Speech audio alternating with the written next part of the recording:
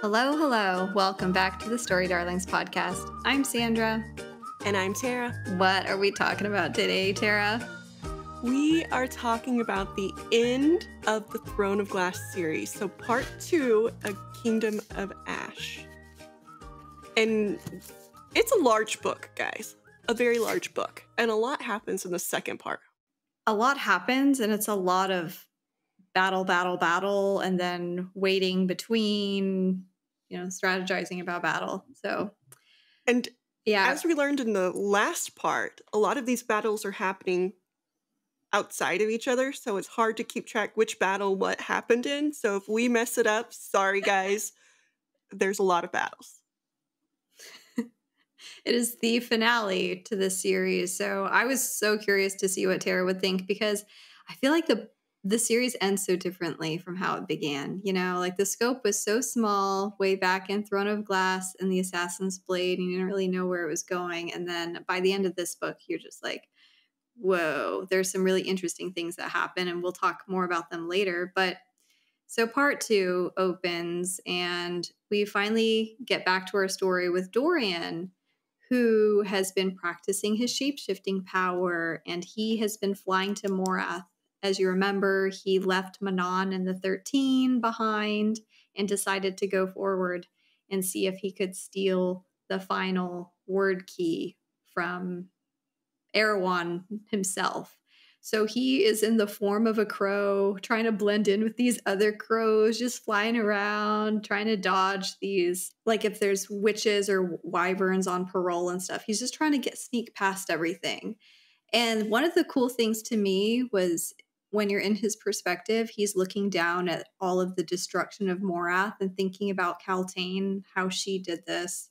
And it was just this awe-inspiring moment. So that was like a little good nod back to her that I appreciated from him. Well, and he starts thinking about her as more than what he knew in the kingdom, too. Like, more as a person, instead of the flighty little, like, girl that was after him.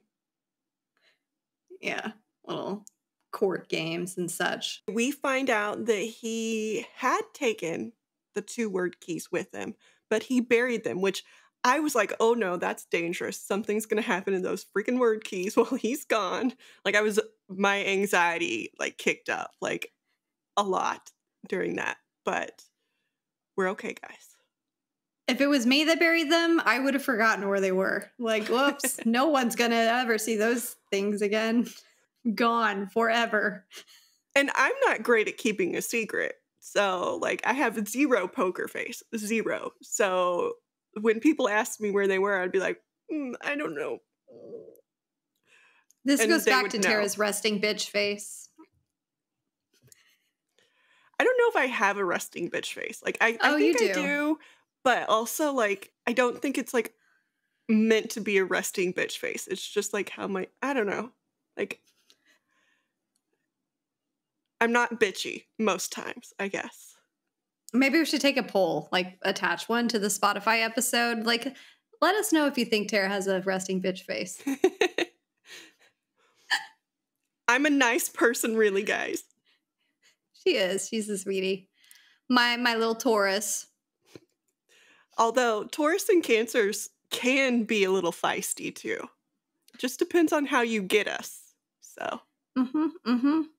I'll say 2 of my besties are Tauruses. It's like you and Tessa. Tara and Tessa are Tauruses. And then you got an Aries thrown in there too. With David. We all have very similar, like, personalities though.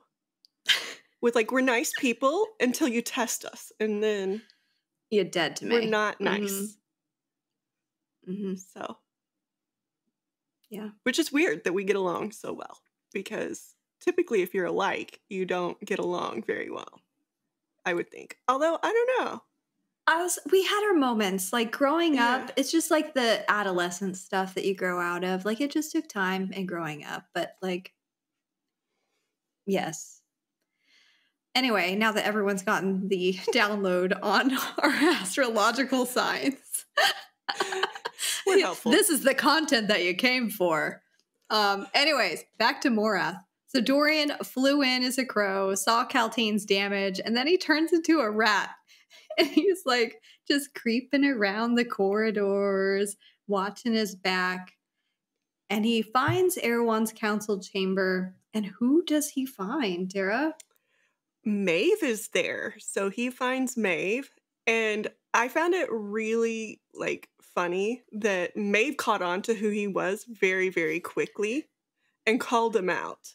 But yes, Maeve is there, and while he's in the room with Erewhon, Maeve lets him like just chill and listen to everything, and nobles are refusing to kneel, and like there's no longer like a neutral with Maeve. Like everybody has turned against her, which is why she is in Morath. She is trying to build herself back up and like keep herself safe because she no longer has the Fae. She does still have the healers that she has been keeping like enslaved to her, though. And the Carinqui, like they're still on her side. But otherwise, she has no more backing. Yeah, this was a little bit of the conversation that we had been having in the prior episode, talking about all of the loss that she had gone through. And so we were like, okay, she's basically on her own team now. So she's going to have to make a strategic alliance if she wants to, you know, overcome and win. But what does that really entail? Because she spent all this time running away from Erewhon. Is this a true alliance type of thing?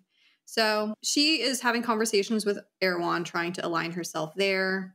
But we know that she probably has her own plans. And she also has plans for Dorian, probably, too. Is like what you get the sense of. She's just trying to manipulate him. But while Dorian is in Morath, he comes upon a room that makes him feel sick. And it makes him feel very unsettled. And we come to find that that is Erewhon's actual tomb, where he's kept, where the collars are kept. And that's where Maeve basically calls Dorian out and is like, oh, I know it's you. I'm defenseless against Erewhon. One Fae remains blood-oathed. And so when I'm reading that part, I'm just thinking about the owl that has been hanging around, like that we haven't really gotten a lot of information about. Well, but we also know that there's one missing member of the cadre, Vaughn. And so I'm also thinking it could be him. Because he was part of the cadre that was blood oath to her, and he's Fae. So I don't know if the healer that she has is actually Fae, if it's like a normal human. Yeah. Like Irene, and she's just enslaved her somehow. Like maybe she has like a collar or a ring or something. So it's very unclear what her next steps are and what her and Erewhon could possibly do together. But there's some bizarre shit going on in Morath.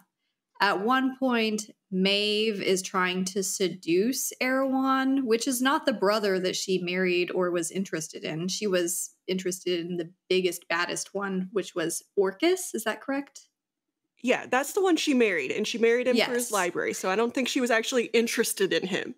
But the reason she's trying to seduce Erewhon, though, is connected to something else that happens, which is that Dorian and Maeve kind of form an alliance, and Dorian proposes marriage to Maeve and basically says you can be the queen of like the largest territory if you help me get rid of Erewhon.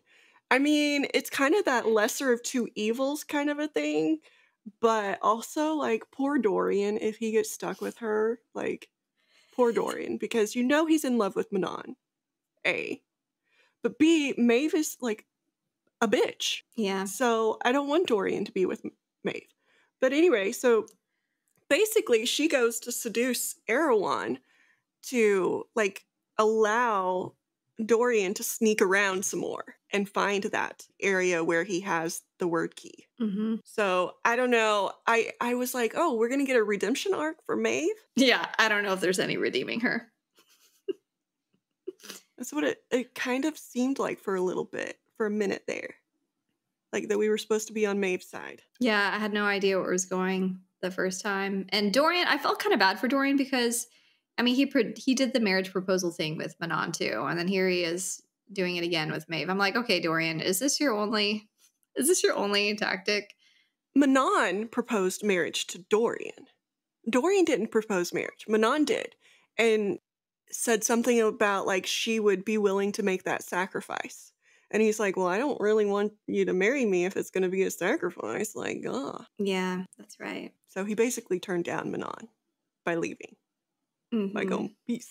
But I'm out. Maeve was not playing fair this whole scene. She like morphed into Aelin at one point with Erewhon, and then she like changed into Manon. I was like, what the hell? And he just like didn't even bite. Was like, okay, bye, thanks. shut the door in her face. Like, rejected.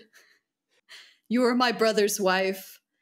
And poor little Dorian's watching this happen, right? And when she switched to Manon, like, Erewhon's like, ooh, yeah, like, I like that, kind of. Got a little excited. And Dorian's, like, in his head, like, stay away from Manon. Stay away from Manon. Like, he's getting all jealous. And then Erewhon's like, no, I know who you are. You're my brother's wife. Go away. I just like how that finally explained why Manon was getting away with so much, you know, whenever she was back under her mom and all of the other Iron Teeth clans, and when Parrington was just not really caring about some of the shortcomings that Manon and some of the decisions that she was making. Like, oh, okay, this makes sense now. So he had like a thing for this descendant of their kings or whatever. Yeah, which is really creepy because you don't know whose descendant she is. Like, is he attracted to his, like, granddaughter or something? Ew, yeah. I mean, it's Erewhon. He probably is. It's probably not above some incest. So that's Morath in a nutshell. It's just a lot of political maneuvering, but you know Erewhon is still trying to get his own thing going, and same with Maeve. They're all doing it for their own selfish reasons. And then there's just Dorian trying to be a rat and play for the good side. And then we go to Orinth, and it's just the aftermath of the battle that was horribly lost. So you have Elias of the Silent Assassins comforting Ansel, who lost so many of her men in that battle. And then Darrow showing some personal growth as well in the council room. There was some like really sweet scenes between like that and Lysandra and Evangeline. And one of the funniest lines that I thought in this part of the book by Adian, because Evangeline is talking about how she threw up, and he's like, well, better than shitting your pants, sweetheart. There was like that line, and he's just trying to comfort her in only a way that a military commander, Adian, could do. And it just made me chuckle. His way with little girls. That sounds bad, Sandra. No, not like that, but you know. Yes. He was being a sweet older brother kind of a thing. Like, better than shitting your pants. Yeah. But before, like, back in Morath, we saw the whole Morath army leave, like, disappear. So they're somewhere now. They're not in Morath anymore. And Maeve had tried to trick Erewhon, saying that she can show him his brothers, but she can't bring them over and blah, blah, blah. Tried to make herself like somebody he wants to partner with. And so that also, like, whose side is she on? Because she's proposing or like in this alliance with Dorian, but also trying to talk Erewhon into being in an alliance with her. So she's playing the field, I think, a little bit. Yeah, she's certainly hedging her bets.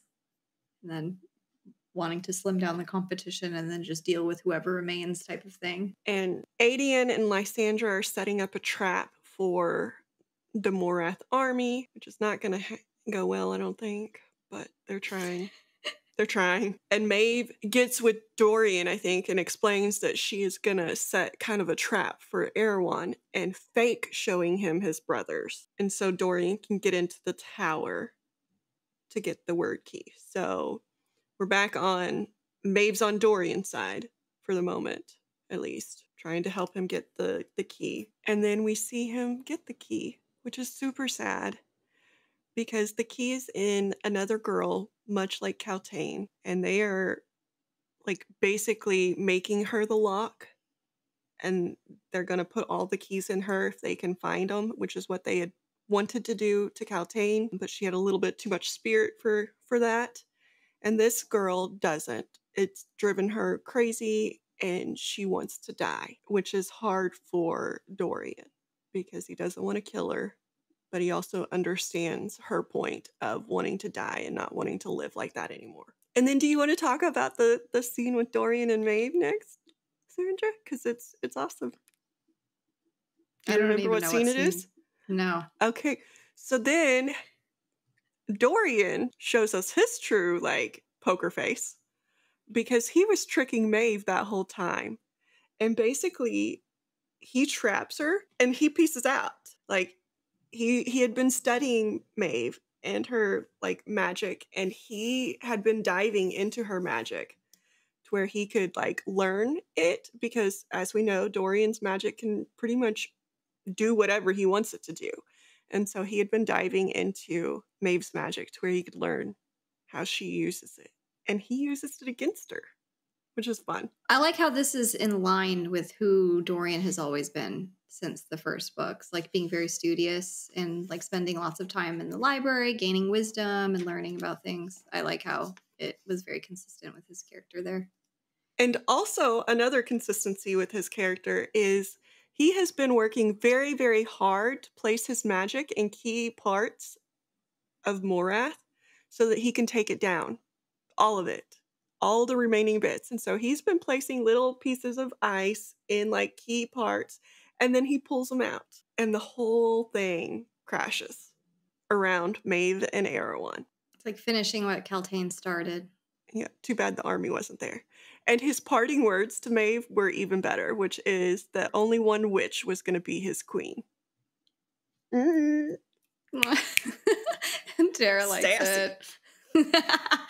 Oh, Dorian. Meanwhile, with like Chaol, I mean, Nezarin and Sartak, they have been patrolling on the Rooks, and so they find out the Farian Gap has been empty. So again, this goes back to Morath's troops are on the move. Where the hell are they? Because they are not where they're supposed to be.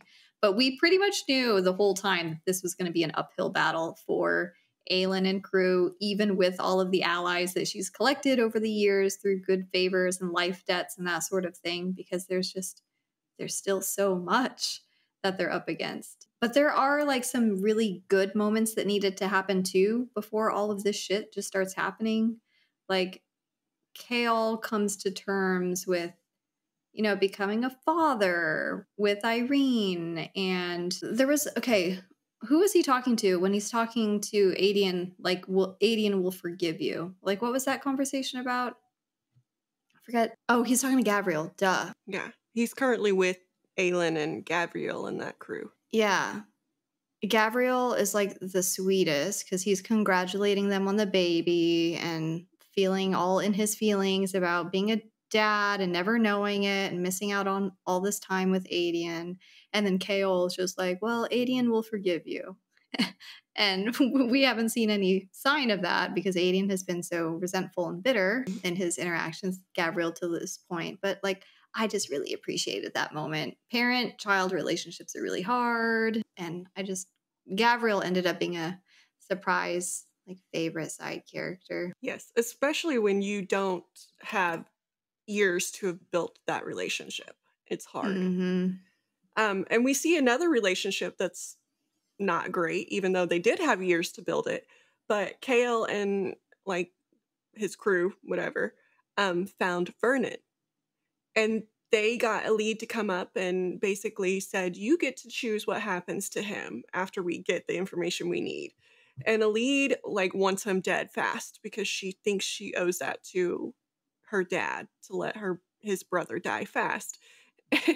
And Lorcan's like, fuck that shit. Dude needs to suffer.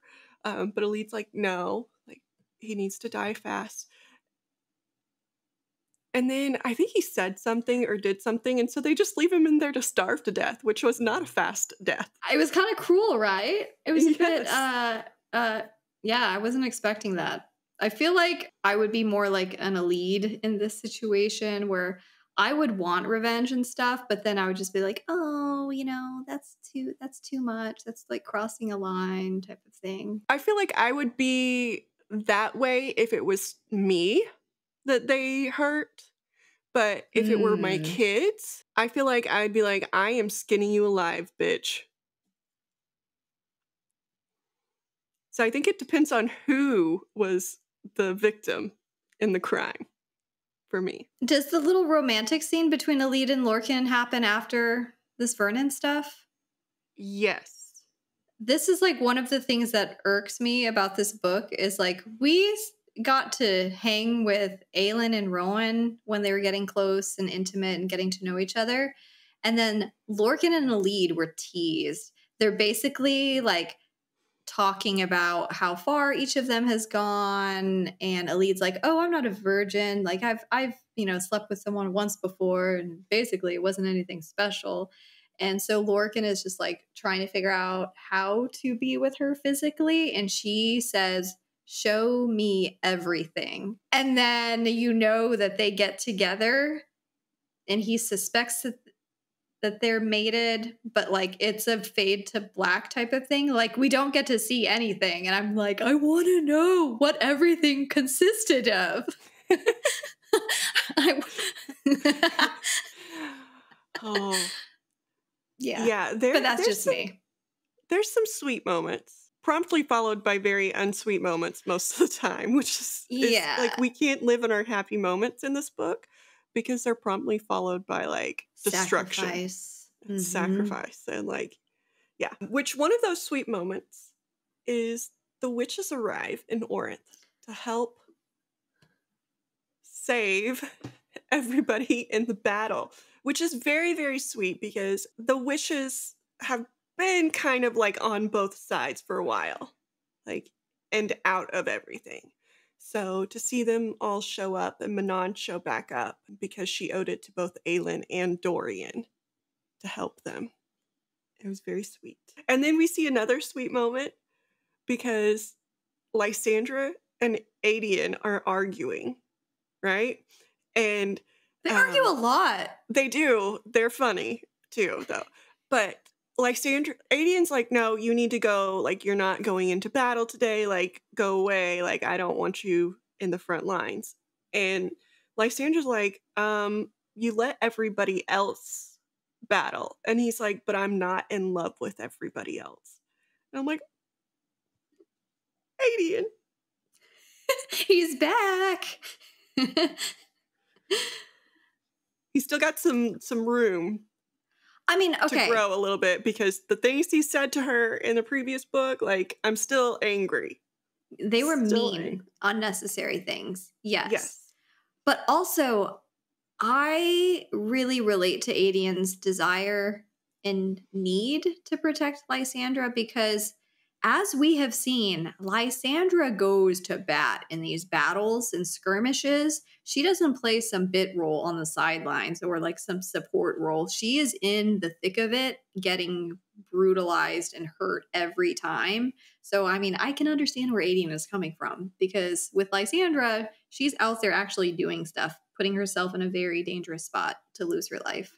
I can see where he's coming from, but I can also see where she's coming from. Like, and wanting to be out there and wanting to like have control over her own life because she hasn't had that in the past.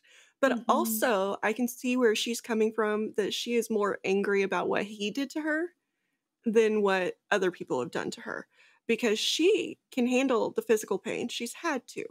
It's the emotional, like when she connects with somebody because she hasn't had that connection, like for them to let her down is so much worse than being punched or being bit or being whatever out on the battle. It's expectations being broken, right? Mm-hmm. It's like trust being shattered. She doesn't let herself be seen by just anyone. And for her to open up and trust him enough to get to know her, and then for him to shit all over her, and her past. Yeah, that's where I'd draw the line for me too. Like, I feel like you and I would have very similar reactions to Lysandra. Like it's not even shitting all over her. It's the shitting all over her and her past that he knows she had no control over. Mm-hmm. It's not like she chose to do half that shit, but he still like treated her like a whore. Yeah. And so that to me, I'm like, you knew better. Yes, but at least that's why it felt better when he said he wasn't in love with everyone else. He was in love with her. So, I Mhm. mean, that was some cookie points there for him. And also, Lysander totally deserved this, but when Darrow formally recognized, what is it, Caravir, what is it called? Mhm. As a actual, you know, place or a state or whatever you want to call it, the Yeah, that terminology happens a is. little bit later because he also recognizes Evangeline as his. I'm like, Mm, "Oh, the little old man's getting it. He's getting it." I know, growth. We hated him, and now he's like turned a corner. But the sad scene that happens right after Lysandra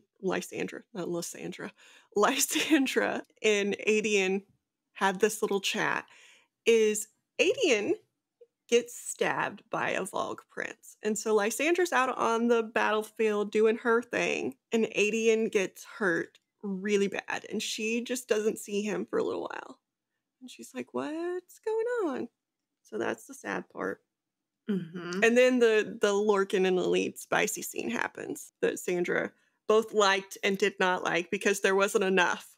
You can't share dialogue of a lead saying, "Show me everything," and then it just cuts scene. Like, what the fuck? Well, you get to pick what everything was. Sure. Sure. It's a drive your own story. What would you have liked him to do? I do like Lorcan, though. I mean, he is far from perfect, but I think that's what makes him so interesting. I don't know. It's like the total.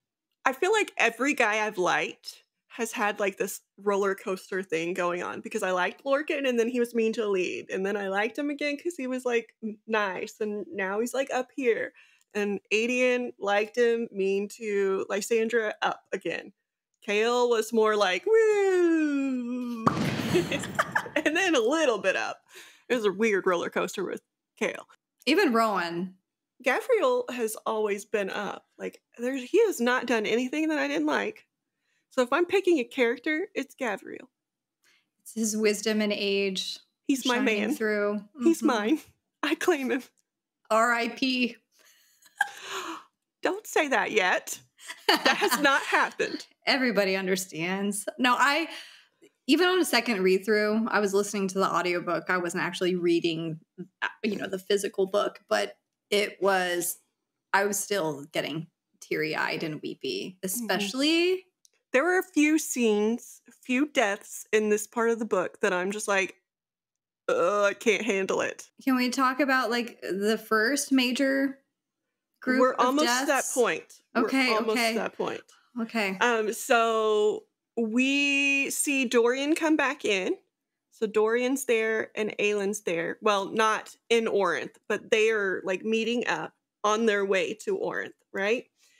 And then we also see that Iskra's bull attacks Abraxos. So stupid bitch needs to die. And Petra saved him. And Petra saved him because that's the same thing that happened to Keely. Iskra's bull attacked Keely and Petra and killed Keely. And so Petra's like, no, like, I'm drawing the line. You're being a bitch. And so Petra and the Blue Bloods change sides and they start fighting with Manon and the Krakens and the 13. And then Petra kills Iskra. So finally, chick's dead. Long overdue. And it was the most intense scene too, because there was a hot second there. I was like, oh my God, she's going to sacrifice herself to put an end to this bitch once and for all. Because, I mean, it was a straight nose dive vertically, just high speed. I was like, no, it's happening all over again. And so that was a very quick rundown of what happens between the witches. But now we're to the scene that Sandra really wants to talk about. So Sandra, take it away.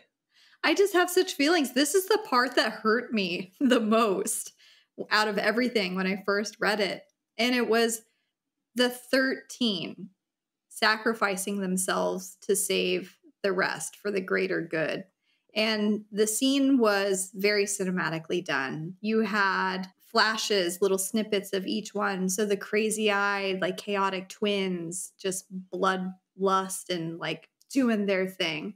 And then you had Astrid just like taking off her shirt, and you can see the scar of, the word unclean on her. And she's just like going at it, killing him. And so basically the 13 are trying to slash their way through, before this witch can do the yielding and power up the witch tower that's going to annihilate everything in its path.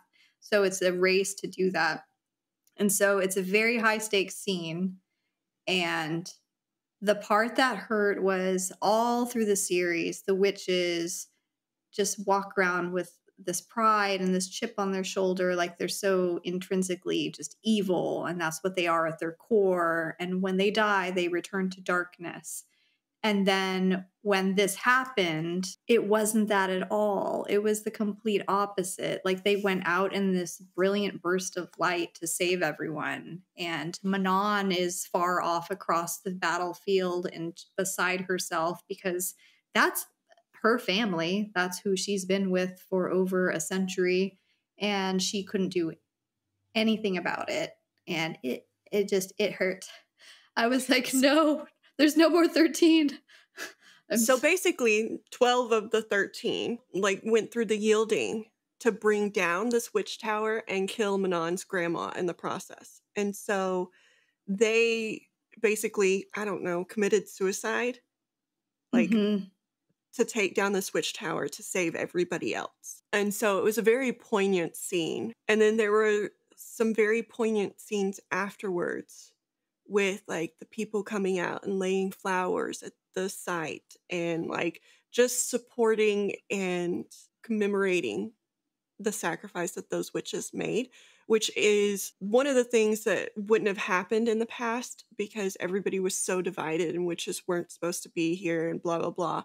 And so to have, you know, the fae and the humans and the witches all together mourning the loss of witches, it brought out, you know, the camaraderie that was needed. And then it also fulfilled a part of the kind of omen or whatever you want to call it that was passed down, prophecy that was passed down through the witch lines about them never going back to the wastelands and it never producing, you know, crops or whatever to let them survive until certain things happened. And one of those was that flowers grew out of a battlefield or whatever, and them laying down the flowers, the humans laying down the flowers of Orinth on that battlefield was, you know, that sign of it. And then I know me and Sandra talked about this because yes, the witches all said that they go into the darkness, but the 13 went to light. I attributed that to usually the witches died doing the wrong thing, doing something bad. And so they went into the darkness. But the 13 died doing something for the good of others. And so they went into the light. It was just so another sad. like just so poignant. So many like things coming to Manon is quite like not quite the same after the 13 sacrifice either. She's very much a shell. There's like a very heavy somberness about her after that. Very understandable. But the prophecy was like so like chilling to me because you always expect, oh, the curse is going to be broken and literal flowers are going to grow out of the ground. You don't think of it in terms of the dark, whereas, oh, they died there and it's a memorial. Like, yeah. Oh, but that makes such sense now. Well, and when the curse was like, this is a spoiler, but when the curse is lifted, which it does get lifted at the end, and they're explaining the pieces of the curse, and, you know, you're seeing that in your head, like, oh, this happened, and this happened, and when it happened, it was just one of those scenes where I'm like, everything came together. And again, it's one of those times where, like Sandra keeps saying, like, Sarah J Maas is so good at, like, spider webs and then bringing it all together and showing you everything that you read and how it interconnects. Because it was a very sad scene, but I didn't put that together with the curse and that being the flowers that needed to happen until that curse was lifted. And then you went through it and you're like, It was the same thing with like the King of Otterland's eyes, right? Because they said from the very beginning, he looked nothing like them. His eyes were dark. It's like she's so good at like tiny little details like that just seem random and then bringing it all together. And then we'll get more. Yeah. The next scene, we find out even more because Dorian and Aelin show up together and they're talking about the lock and who's going to forge it and who's going to pay that sacrifice and all of that. And there was a vote and when it was going to happen. And there was a vote And it's basically Aylin's going to do it, and she's going to do it right now. Like, she doesn't have time to, like, try and not worm her way out, but, like, figure out a different way. And then, I don't remember how this idea came out, but it was decided that if they do it together, maybe they both survive. Like, maybe each of them can give half. And so then they're going to do it together. So they're in the process of forging this lock, Dorian and Aylin. And Dorian's dad shows up as the spirit. And he's like, let me do it. It's our bloodline. So let me take your part in it. And he basically sacrifices himself, his afterlife, all like of his creation to get Dorian out of it. And this ties back into that mass prophecy storytelling as well, because all along Aelin was hearing the queen that was promised, and nameless is your price. is the price. And then it occurs to everyone that, you know what, Dorian's father's name was never mentioned, not once in this entire series. Like, what is up with that? Is it an oversight in the writing? No, it's part of the major plot. Dorian's father is nameless. And this, I don't know, was this my second favorite part? It might have been. It was just that kind of emotional closure that Dorian needed to move on to, because he wasn't the same after having to kill his dad in an earlier book either. And we find out that Erwin had wiped his name from history, like all of it. It's not that we just don't know, like there's some sort of curse or whatever. It's that nobody will remember his dad as a person. I mean, they might remember him as the king that like did all these things, but they will not remember him. It was akin to Maeve making everyone in the world believe there was a third sister, right? And her ruling.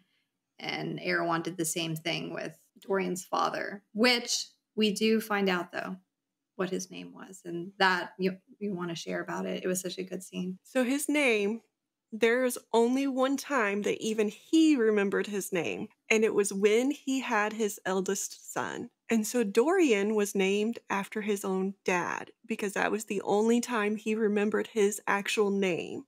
And that the demon or Volg or whatever inside of him, he was able to overpower for just that second. The human inside of him was, and named Dorian. Yeah, it was such a sweet moment. I was like, oh.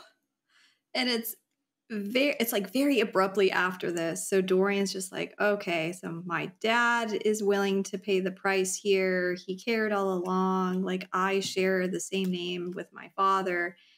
And then Dorian's a little bit slower on the uptick to figure out what's going on, because Aelin always scheming. As soon as she takes Dorian's father's hand, she's just like shoving him out of this weird, like, in-between realm back through the doorway. And then it's this really cool scene. Like, you can almost visualize the magic bleeding out of them, just draining out of them. And doesn't Dorian's father eventually, like, he just disappears and like moves on? It's very much like, and if you have not seen this movie, I apologize for this, but spoiler. You should have at this point, like, or seen some spoilers, one or the other. But it was very much in my head, like, I think the Marvel movie where they all turn to ash. Oh yeah, where they're all like, and Spider-Man's like, "Help me! I don't feel right. I don't feel so good." You're all right. I don't know what's happening. I don't want to go. That's the vision I had in my head of Dorian's dad. Yes. And then we're left with Aelin, who we know had so much power. I mean, there's a goddess in her bloodline. And so her power is still going on, there's multiple goddesses in her bloodline. Yeah, there's an interesting scene with all of these gods, because they're in this kind of weird locked place together, trying to figure out how they're going to get back to where they belong and all this shit. And doesn't Mala kind of betray the rest of them, because they Mala betray actually her first? Remembers. She remembers her human life, which she's not supposed to, but she does. And she is quite feisty about what they're doing to her bloodline. And so she gives her the power of a star, I think is what it's a drop of it or something, Yeah. right? And Aelin uses this power. Well, first, Aelin tries to make a new deal with the gods. And this new deal is that they leave Elena alone. They let her live out her eternity here with her, like, Oh, love. And she will keep Erewhon. Like, they don't have to take and destroy Erewhon. If they leave Elena, they can leave Erewhon too. And so they're safe. And the gods betray her. Wasn't it primarily Deanna? Mm-hmm. She was a little shit. Mm-hmm. And Deanna destroyed Elena anyway. And so Mala gave her the power to seal the gate in the form of the drop of a star or whatever, because that was her daughter that was just destroyed by Deanna, and she remembered who that was to her.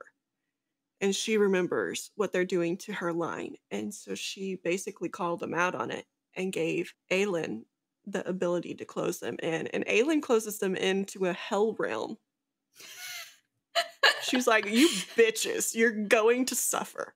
Like, you're not just going to go, like, to enjoy your life in another earth realm or whatever. No, here you go, you bitches. That was an incredible scene. Because Mala's locked in there. Incredible scenes. I know. I'm like the whole book. I'm just like something big is happening. You're like, constantly. This is my favorite part. This is my favorite part. This is it. Like, you don't even remember until you like talking about it. But I'm like, Mala Firebringer. She was locked in there herself too, right? Yeah. Mm-hmm. It was so fucked up because who was Elena's husband's name? Was that Gavin? Yes. He wants her to spend eternity with him so bad. And you have Aelin going out on a limb, trying to make one last deal, always doing what she can to make others happy, even if they're not alive, in this existence. And even if they've like irritated the fuck out of her for the last 2 years. Like if they meant well and they were trying to work toward the greater good, Aelin sees that and it means something to her. But then for Deanna to just be like, nope, vamoose, dead, gone, like wiped from existence. It was so fucked up. And then it's like one of the coolest scenes in Sarah J Maas worlds to me is Aelin falling through worlds. It's just, she's like just constantly falling. Well, let's get to why she's falling, because she used all of the magic to get them out and to lock them into their little hell world that Mala gave her. She has no magic of her own, so she's like, shit, I'm stuck here. Like, I'm not dead, which is what, like, I was supposed to be at this point. I don't have anybody else here with me to help me, and I'm stuck here. But Rowan has been picking up on some of Elena's, like, strategy, and in his tattooing of her tattoos back on her back, he put some word marks in there, and he also puts them on himself. And so these word marks are trying to pull her home. And so she starts falling through worlds, and she like gets like some speed going. And there's a world where she like connects with one of the Fae in that world, and he sends out his power and slows her down. And then she lands in her world. Yes, I thought that scene was so great. Such a cool scene. I'm glad that you enjoyed that one as well. And I remember it being so emotional because Rowan has no idea what the hell is going on. He just saw them vanish, and all he can do is feel the bond weakening by the second as she just soars through these worlds. I mean, she's seeing all kinds of worlds. Pine and snow, like a city on a curved river, and then this one with Faye. I mean, she's just like plummeting through, and he's just like, oh my God, I'm losing my maid and my Karanam. But Mala coming in with that little drop makes it back. Such a cool scene. I'm glad you liked that one too a lot. And then the next scene I liked a lot too. Because there's we just like all of them. Elide and Aelin, where Elide gives Aelin the ring that stops her from being able to be like attacked by Volg. And Aelin at first like, no, that was meant for you. And I forgot what Elide says to her that makes her take it. Doesn't she basically say, my mom sacrificed her life and, for you? To save you. Like you're going you to rule, basically. And so we need you to rule. And then back in freaking Orinth for a death that like kills you, Murtaugh dies. The little old man just out trying to do his best in the world. Was watching Evangeline. Yeah. And And right before Fleetfoot. he goes out to the battle, Evangeline's like, if I had a grandpa, I'd want him to be you. And I'm like, oh my God. I can't handle the little girl finding like her family and then like in the worst way possible losing them. Moving right along from that scene, we see the little people show up for Aelin. And this is right at the same time that Darrow is recognizing Lysandra as the lady of whatever the C word, Caravar or whatever. Caravar, yeah. And then he's also recognizing Evangeline as his heir and Aelin as the true queen, right? Like Yes. all of these people are getting like recognized. Aelin's not there yet, but like he is saying, you know what? I understand. You guys are the one willing to sacrifice for this country. You are like, this is your home. And then Aelin arrives, and the little people had helped her out, and they had brought the Lord of the North. And so she arrives in Orinth riding the Lord of the North with his antlers all ablaze. And then everybody's trying to like peace out, get into the castle because, you know, all of Morath's army is now in Orinth and they're raining bloody murder all over everybody. And so Gavriel's running with Adian, and Adian and Gavriel end up in like trying to close the doors, right? And they're losing. And Gavriel goes outside and starts attacking the people outside and gets locked out and ends up dying. So that's the death scene that affected me the most, because like he was always trying to make the world a better place. And the one thing he wanted to do, which was to reconnect with his son, he didn't get to do. Yeah, that part made me cry too. I was just like, okay, hordes of enemy army rushing to the gate, and it can't get shut. And Gabriel, of course, goes out there to shut it himself, and then they just find his body out there broken later, his golden hair. It was like all of the feelings bubbling up for Adian, because just the weight of everything that he had said to Gabriel and how he treated him and all of the things that he had left unsaid just kind of. He has a lot of those moments where he's feeling bad for things he said. Yeah.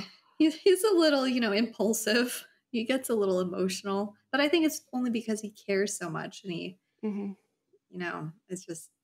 He's deep down a good guy. He just doesn't know how to like be that good guy with also the bad guy he has to be. Yeah. I did think that the final showdown between Aelin and Dorian and Lysandra and Elide is there was really cool how it was done, because it was very much a team effort. And again, we got to have Irene kind of front and center show why she was so important in Tower of Dawn, why they were after the healers, and especially Irene Towers, because in their world where these Volg come from, the healers, the ones with that power, are called the executioners. They're the ones that deal out death, which is so cool for Irene. But there was also a phrase that Aelin was screaming in like chapter 112. She was like, up against so much, and she started yelling, "I am not afraid and I will kill you." And I'm like, what does that remind us of? Sam. It like came, full circle. Like she just carried that with her in her heart the whole time. When she's doing that, so Aelin, after Gavriel dies, Aelin's out there by herself, and nobody else knows that she's lost pretty much all of her magic. Like she has a tiny little ember left, but pretty much all of it's gone. And so she goes and she like kind of stops Erewhon and Maeve, because they don't know she's out of magic. And Erewhon's like, do I really want to go against her? And she is holding Goldrum and a shield. And she has, before she lost her power, she endued them? What word am I looking for? Oh, imbued? Imbued, yes. I was like, embedded? No. Kind of, yeah. Imbued them with her magic. So they are the flames that are around her right now. And she is kind of like attacking Maeve and Erewhon to try and force them back a little bit before they realize that she does, like, that's all she has. And so that is what she is doing. She's basically laying down her life to do this. And the cadre are with her, the rest of them. They are out there, and Maeve is going into their minds and like showing them their deepest, darkest fears. And Aelin is getting pissed off because she's seeing Rowan and Fenris cowering and afraid. And Fenris is seeing his brother die. And Rowan is seeing him losing Aelin and things like that. And he's also seeing his ex-wife. Or, well, I guess she's not really his ex-wife, but like Lyra. And she's being mean to him about, you're the reason, you're the, like, you're at fault, you're a horrible male, and all of these things. And it's just not a good time for anybody. And then Erewhon disappears. Like an Ilkin or something comes and grabs him and takes him. And we see that that is actually Lysandra. And she grabbed him because and this was Elid's idea, but Elid's like, wait, I think Irene can help. She can help us. So Irene, Dorian, Lysandra, and Elid are all up on the top of like a roof, and they brought Erewhon there, and Dorian is using his magic, and Lysandra turns into like the little like white cat thing that she does. I forgot what it's called. Snow leopard. And they're holding him down. One of them stabs him, while Irene is using her powers to try and pull the Volg out of him. That's right. They stabbed him with Damaris, the truth teller sword, and that's how Irene pulls out Dorian's father's name. Because the comment, Erewhon refuses to tell him. And so because he was impaled by Damaris, Irene gets that information, and Erewhon is like, he remembered it once when he first beheld you. Yeah. And then that's when like the chills just came out. You're like, oh. And we see that Irene is super talented. And the reason that they're wanting her is she is like the descendant. She is the one that can do this. And he was wanting to use her as a weapon instead of a healer.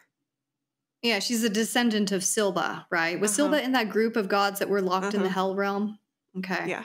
Interesting. Yeah. Well, I mean, they didn't specifically say that, but afterwards everybody was saying Silba's gone.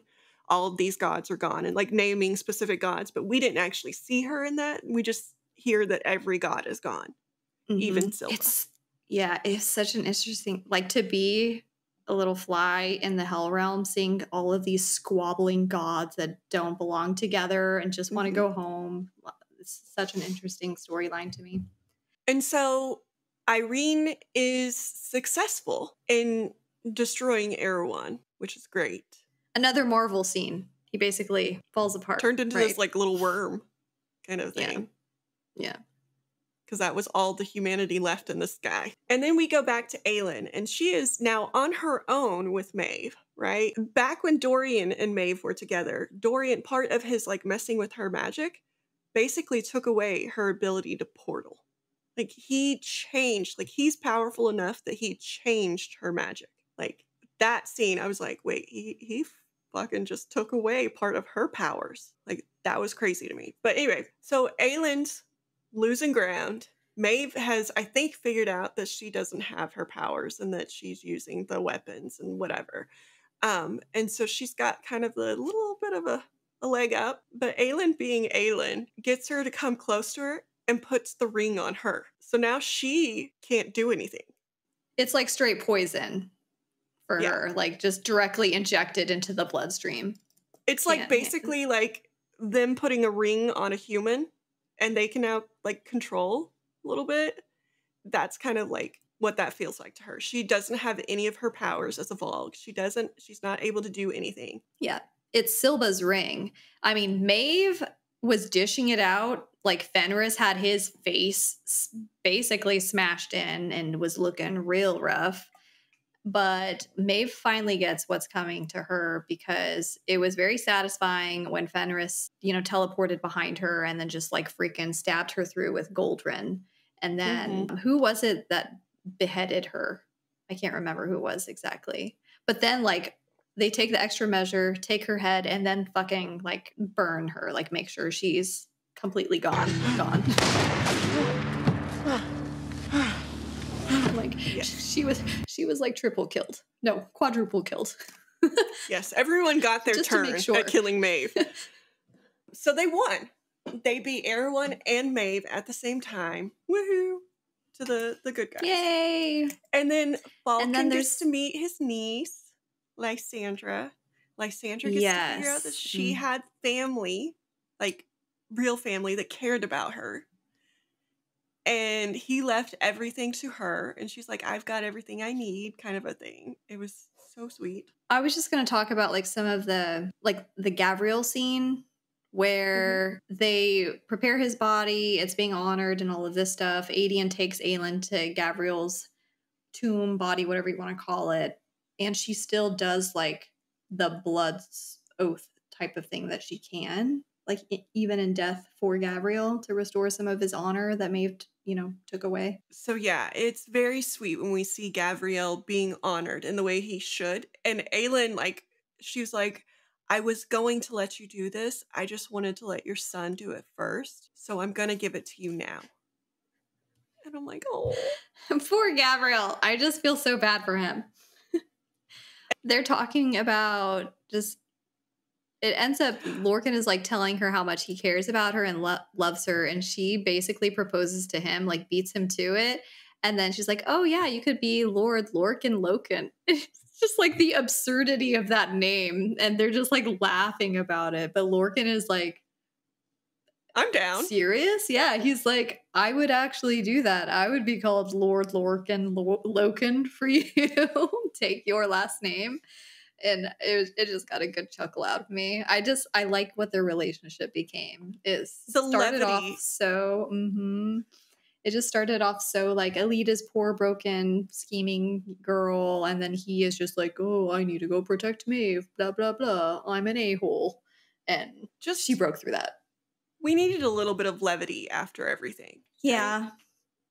Like we did.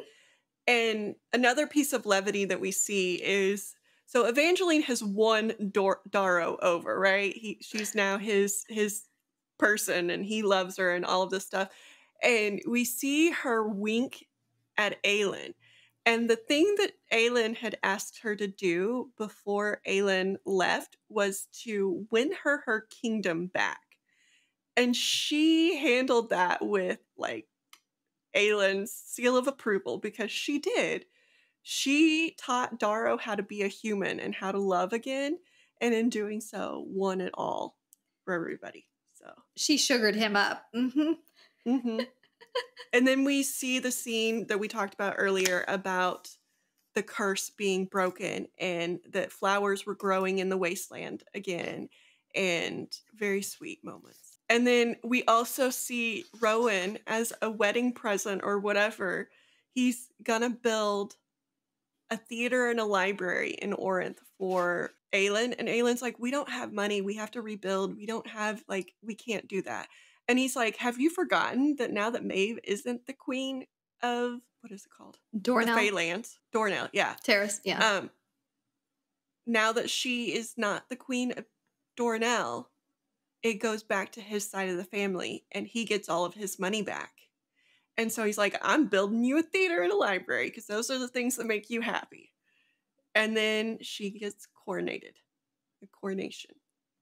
It was a good coronation scene. Like everyone is there. Everyone is doing so much better, like as much as possible. Like you still have Dorian and Manon who are struggling to come to terms with everything that they've lost, with their parents and the 13 and everything, and still trying to navigate what their relationship is, if they have a relationship, like what it's going to look like.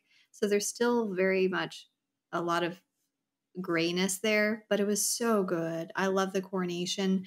And one of the things that was really special to me, Tara, was Kingdom of Ash has like a epilogue chapter, A Better World, but like the chapter right before it ends with the sentence, "Tell me tomorrow," which was how Throne of Glass ended between Selena and Kaol, when he's like, "So do you want to know what your first mission is?" She's like, "Oh, tell me tomorrow."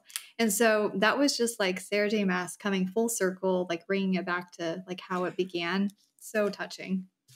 Well, and everybody was wondering why the little folk were helping Aelin. Mhm. And then they come with her crown, her second crown, because Darrow, being the sweet person that he is now, her first crown, which is the crown of Terrasen, he had to make because Otterlin like destroyed everything, right? And so he made her a crown, and he put the flower that he had kept from her uncle's reign, right? And this is a flower that's supposed to bloom when peace is in Terrasen, right? And so it's the last one. It's the one that bloomed during her uncle's reign. And Darrow was very, very close with her uncle, right? He's the one who did his coronation. And I feel like they were together too. Am I making that up, or like were they in a relationship? I don't know, but I wouldn't be surprised. I thought I read into their relationship that they were like together. Yeah. But anyway, and that's why he didn't have any heirs of his own, because both of them didn't have heirs because they were in a relationship together. But I could be making that up, or like wishful thinking or something. But anyway, so he put that into her crown. So he gave up the last piece of his memory of his either friend or boyfriend or partner or whatever he was to him, and gave it to her. And then the little folk come with Mala's crown and put it on her too. And they just like fit together. I loved it. Mm-hmm. And then didn't she officially do Lysandra's like swearing in and Adian's blood oath? Mm-hmm. She finally did it. Like Adian finally got his blood oath that he'd been dreaming about his whole life. And then I think she also did a blood oath with Rin too, right? Mm-hmm. So everybody got blood oathed. And then we get the better world, which is where Rowan is telling her that he's going to build her library, and that, you know, it really is going to be a better world. There's going to be kind of like a democracy where people vote for things. And, you know, you see Nezrin and Sartak leave, and Dorian makes an offhanded comment about, I guess I lost another captain of the guard. And she's feeling bad. And he's like, no, I'd rather have another queen. And Sartak's like, Empress? Yes. And so you see like the queens mainly and the kings kind of going their own way, but all of them still being connected, because even Rolf is a king kind of in his own right. He's the leader of the Mycenaeans. And so like all these people that were nothing are now like kings and queens, and they're all friends because they've all been tied together so wonderfully as nothings that when they rose to power, they were still connected. I mean, Dorian was something, I guess, all the time, but like Kaol wasn't, but now he's like the right hand. Such an optimistic end to the series. I can't remember if we ever saw Holland again, like in Dorian's mom, like what happened there. And then I want to say, I feel like Knox kind of disappeared as well. Mm-hmm. Like he made an appearance and was like doing all of these key message passing and stuff like that, getting like summoning the army to where they were, but he kind of disappeared, you know? I didn't notice that, but he did. And then we do get a little bit of a glimpse of Kael's mom again, because she writes in the letter, and she's like, I was happy I can for come him. visit you with your like children and stuff. And his brother wants to come visit him. And his dad's just left on his own because that's what should happen to the bastard. He can be alone in his bitterness. Yeah. So it was good. It was a good ending. I would have liked to see Knox again now that you point that out. It stumped me. And you're looking at me like I'm going to see him again. No, but like, I was just curious. Yeah, I was curious if you would have an opinion on it, because it was just very abrupt. Like to have him in the beginning and then coming back for a couple books, and then him being dispatched to come, you know, get help or their army to find their location and all or of whatever. the help arriving. But like we don't hear from him. He's always been a really interesting character to me, though, because he's always had this mystery about him anyway. Like you know, even his eyes, I feel like how they're described are very weird. And as we know in this series, like eyes mean something. and But yeah, I don't know. I was just curious what you thought of it. But yeah, it was like the Knox stuff, Dorian's mom and brother, and those were the only things that like really bothered me. And then everyone got a happy as could be, you know, ever after type of thing, because there's still a lot of things, especially between Dorian and Manon, that were Well, and in the Lysandra air. and Adian. Yeah, like they have some issues to work out too. But there was a scene where he was called Prince of Terrasen. Mm-hmm. And I don't remember how that came about. Because Darrow basically told him, you will be Prince of Terrasen. And I'm wondering if that is, or Lord of Terrasen or whatever. And I'm thinking that that's because of Lysandra is now a Lady of Terrasen. Mm-hmm. And then them getting together. So it was hinted very heavily that they were fully back together. But we didn't get to see a wedding. Is Lysandra going to be in Ash River? Well, unless they do like Lorcan and Lee, because she's the lady of the house. Like, it could be Adian, Ash River, whatever the other hell his name was. And then what's Lysandra's last name? Like, I don't know. What is Falcon's last name? Inon or something like that? So she's Lysandra Inon? Maybe, yeah. Whatever that one was. Inran? You just say Enron? Yes, I did. It's something like that. It's the 90s, y'all. Yep. Also, like, I just wrote down Lord Lorcan Lockin because that was hilarious. And, like, I loved it. Mr. Ali Loken.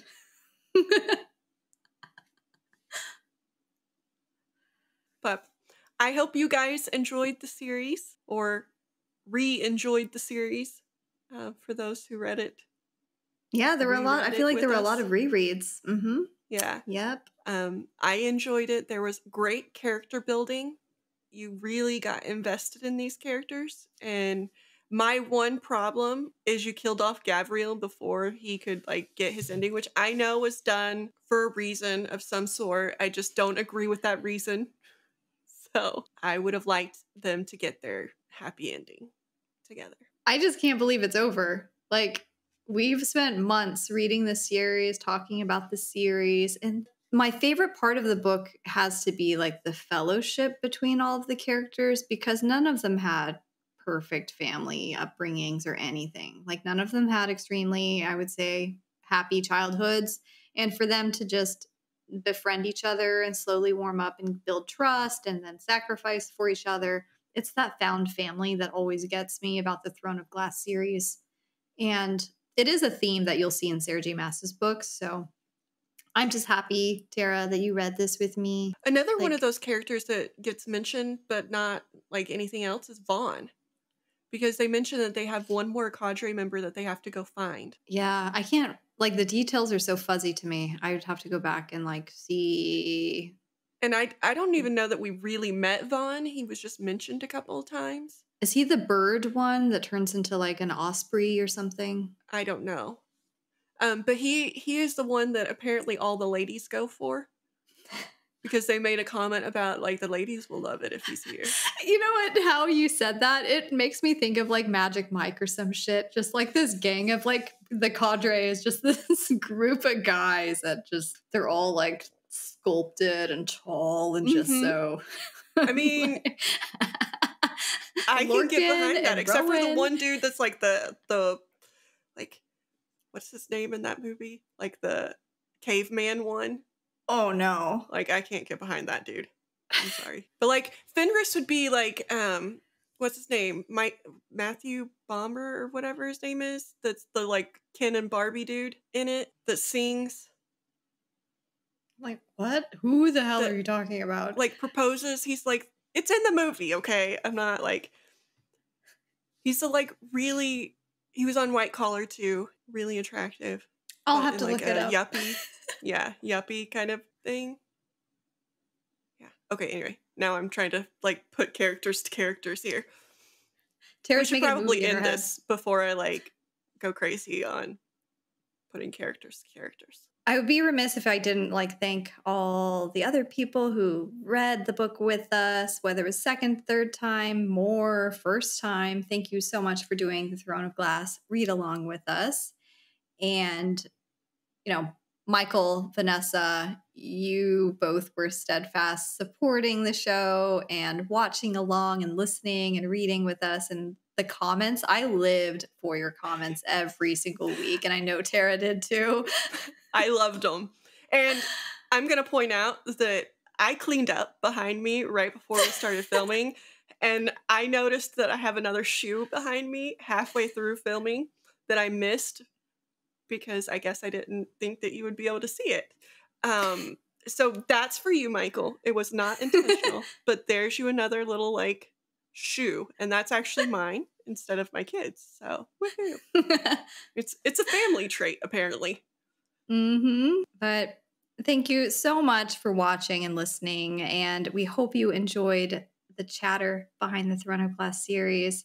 And I'm expecting probably, I don't know, in the next couple weeks or so, Tara and I will be back for a fun little announcement episode-ish, something light to talk about. So stay tuned for that. We'll be sure to...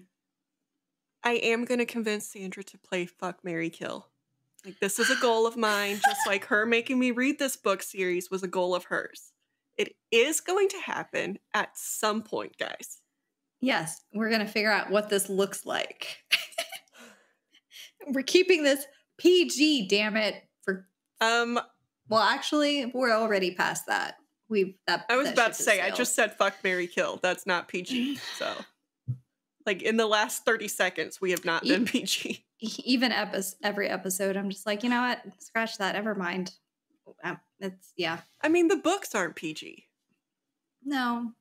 Just wait. Yeah, just wait. Anyway, we have been going on too much now. So if you haven't subscribed to the podcast or rated us on Apple Podcasts, Google Podcasts, Spotify, please, if you enjoyed, go ahead and do that. And thank you so much for listening, and tune in a couple weeks. Bye.